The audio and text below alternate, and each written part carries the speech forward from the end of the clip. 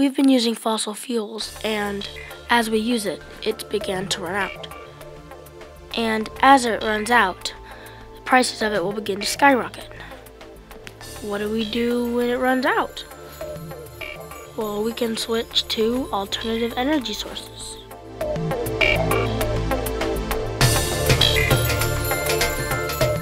One reason that we should switch to alternative energy sources is that many of the sources are inexhaustible, meaning they cannot be used up, like the sun or the wind.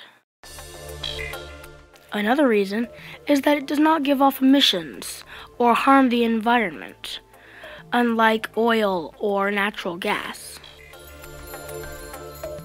Do we really want to live in some smoggy wasteland? Or do we want to live in a clean, eco-friendly environment?